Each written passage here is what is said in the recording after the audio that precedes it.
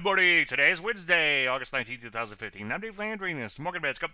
Well, the P's pretty much ended in Flatsville for the day, down a smidge, I suppose. Back to chart out a little bit, as you can see, not much change in many months there. Take a look at NASDAQ, also not much change in many months there, too. Still stuck in our range. Rusty, a little bit more ominous in here, especially if you look at like a 2-day chart, as you can see. So far, top remains in place. See last week's charts, though, for a lot more on that chart show. He tried to say some areas like energies and metals and mining, which have been kind of scraping bottom, now appear like they want to go down and challenge their old lows. This is why you got to be careful not to catch a falling knife. A couple areas like material construction and retail at or near new high. For the most part, though, it's pretty much a mixed bag out there. Like the market itself, most sectors remain sideways at that. So what do we do as a trend follower? Well, there's not a whole lot to do other than sit on your hands.